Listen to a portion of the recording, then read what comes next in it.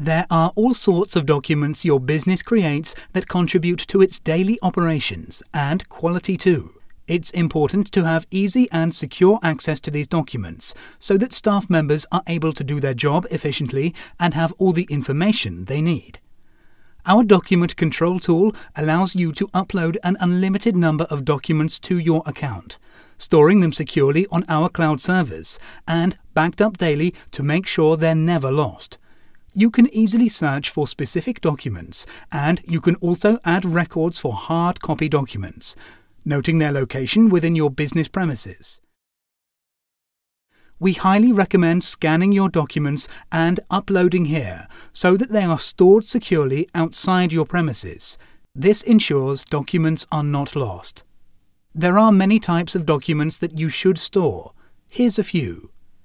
Process maps or flowcharts, company management structure, technical specifications, equipment manuals and instructions, internal communications, production schedules, work and test instructions, test and inspection plans, quality control plans.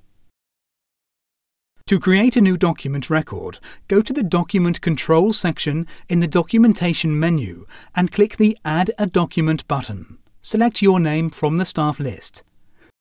Enter a title for the document. This is used for easy searching and reference. Enter a description of the document, giving more information about its contents. If you wish to upload the document to Direct 9001, click the Select File and browse for your file. You can upload multiple files. If your document is stored on another service, switch Store Document Here to No, and you can copy and paste a web address to it or type in a description of where the document is stored. Click Save to Cloud and we'll upload the file to our cloud servers.